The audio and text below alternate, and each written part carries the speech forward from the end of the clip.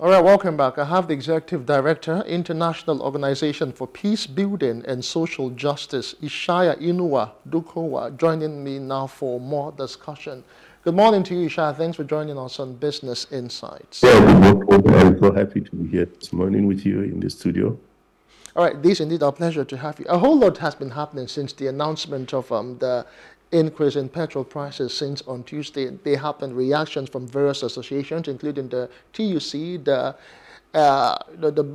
medical association, the lawyers, even the NOC have all reacted to this. But the recent development is that NNPCL is telling us that Dangote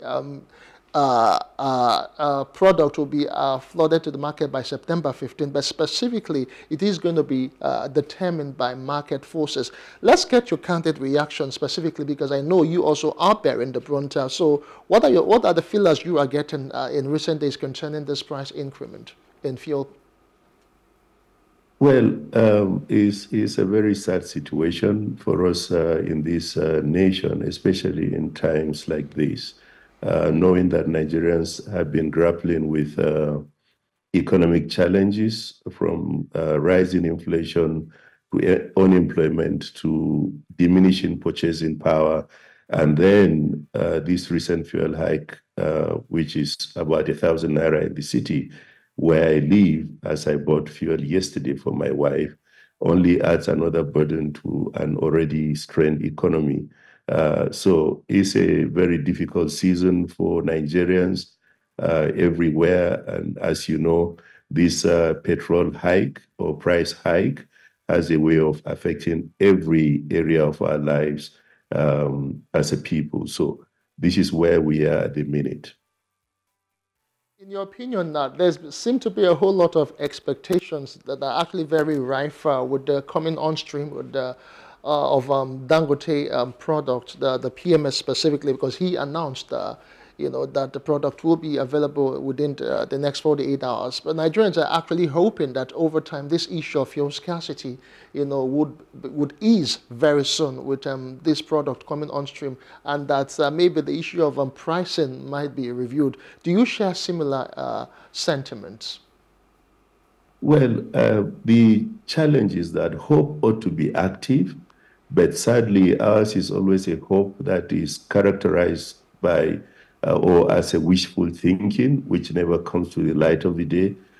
We were greeted with a lot of excitement, knowing that the refinery, the Dangote Refinery, is up and doing. But whatever it is that is making that the fuel from the refinery is not coming into the market, just makes the heart sick. Hope differs or deferred makes the heart sick. This is where we are at in Nigeria, and we speak too much English. We have experts talking about expert things, but when it comes to real practical outcomes of the things they are saying, we don't get to see them. So there is something from the back end. I don't work in the petroleum industry, but definitely there is something from the back end that they are shielding from Nigerians, whether it is NNPCL that is not lifting the fuel or whatever the protocol there is, we need to deal with it. The bottom line is that Nigerians are not smiling. Nigerians are not happy. Even where there is fuel, you see queues. And so you are forced to go to black market to go get fuel. So I do not know I don't want to know what is going on in that sector. What Nigerians need is petrol, and petrol that is affordable. And that is the desire and the aspiration of all Nigerians. So whatever is there, leaders must lead. And to lead is to do the needful, to get fuel out for Nigerians and to get it in a price that is affordable. Okay, what can you say as regards the transparency in government in all of this? Because a school of thought believes that the government is always reactionary when it comes to issues and policies that they have carried out, and most times they tend not to carry, the average Nigerians along. NNPCL just put out a statement on Tuesday that the product has increased, and they're having some debts and all of that. Reactions trailed. Then the federal government, that's the vice president, summoned the minister, summoned the NSA yesterday to a meeting, all in a bid to, forestall issues that would, occur. The minority caucus at the House of Representatives also issued a statement condemning the fact that Nigerians are actually groaning. So what does it really tell about our policy formulation and how transparent government has been in terms of, issues that affect the average Nigerian? I have argued everywhere that policy has never been our problem, but the willpower to see policy being carried out, policies being used in practical reality, that has always been our challenge. All of the policies promulgated in this nation, if we can use a fraction or put a fraction of them into usage, Nigeria is going to be a heaven on earth. But sadly, we have these policies, but nothing is coming out of it because of the lack of will from those who are leading us to see that these policies have crystallized and become actionable in Nigeria. And when you talk about transparency, what I would say about that is the fact that transparency is a strange word for us as far as governance is concerned in Nigeria.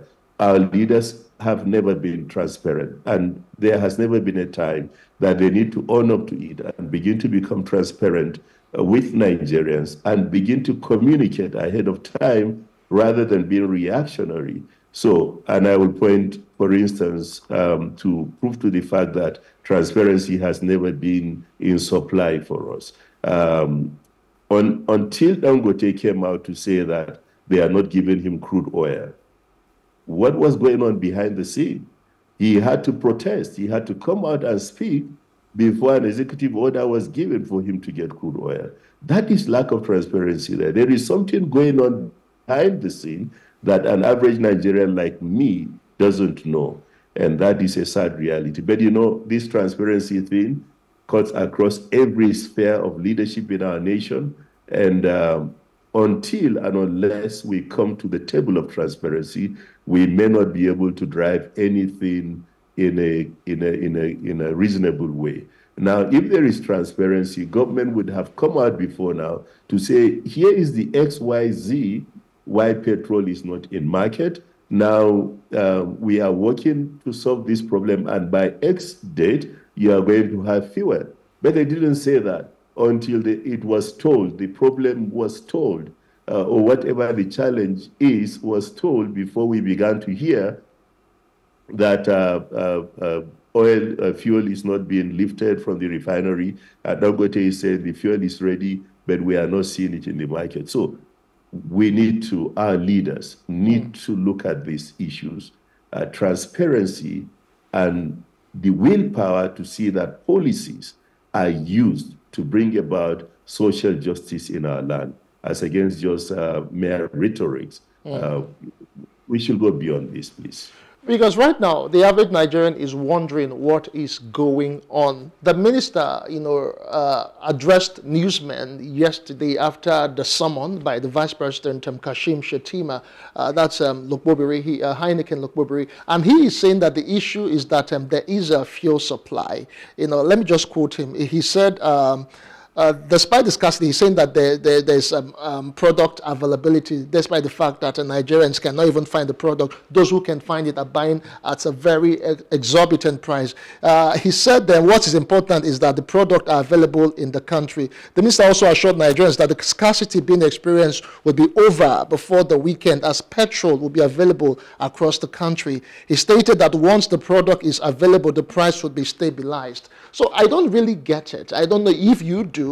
We have the product, there's scarcity, and now the issue of pricing is at the forefront. So he says that fuel is going to be available. He said there is availability of product. Yeah, so the weekend just began. Today is Friday. We've just started. The weekend just began. So let's see if by Sunday what the minister says would come to the limelight. Otherwise, you then know that we are going back to transparency issues. Those who are leading us are not sincere in many ways. I hate to sound strong or to talk with strong words, but if they are hearing Those who are leading us are not sincere. They are playing with the life of Nigerians. They are throwing Nigerians into a state of anarchy and confusion because everything is being impacted by this lack of fuel, and they need to get up and begin to solve this problem before we face a monster that would destroy all of us. Nigerians are not happy. I'm a grassroots person. And I know people are hungry. We can talk about the implications of this fuel hike. And chief amongst the implication is that it increases hunger because poverty is increased. No purchasing power. Nigerians cannot save. And we can talk about all of these things. And I hope those who are leading us know that there is, to the extent that a person can endure hunger, because the clock is just ticking, and we'll get to where we may not be able to contain the situation. So I don't believe them until I see it, because they have said it again and again and again. I don't believe it. And there are many Nigerians like me who don't believe what they are saying. Sometimes it appears as if they are even clueless. But these things are simple. It's just the willpower to demonstrate leadership. Fuel is available, as Dangote has alluded. If fuel is not available, they would have countered it. And this is science. They can prove it. Go to the refinery and check if his claims are fallacious. Now, if the fuel is there, why is the fuel not in the market? So that the market forces can stabilize all of these things. So please, they should be sincere. All right. Keep that pressure, and we shouldn't be going through this. All right. As we begin to round off this conversation right now, you are an advocate for peace and social justice. You will agree with me there's extreme poverty in the land. Nigerians are complaining.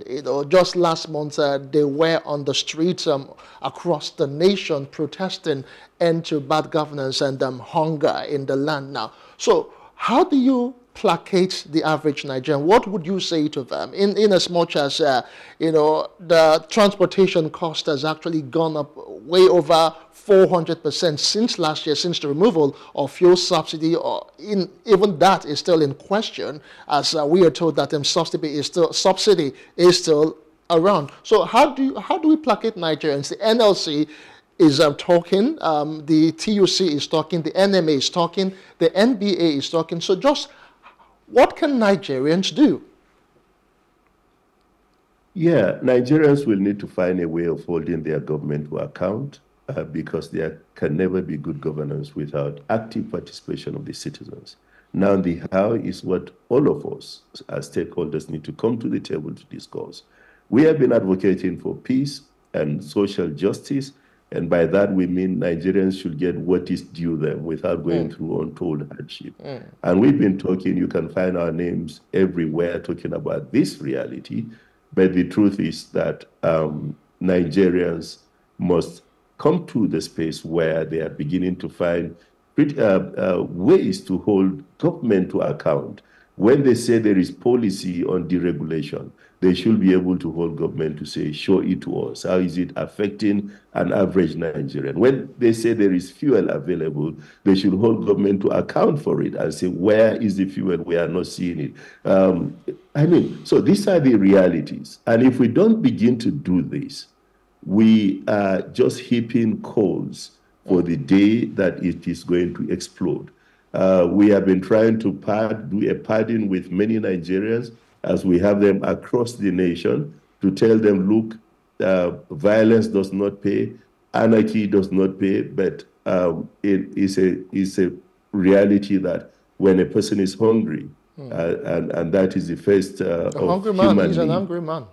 He's an angry man. There is just little you can do to stop that person from venting out his anger. So these are the realities. And again, back to those who need us to consider this matter a very, very critical matter, especially as the nation is beginning to boil.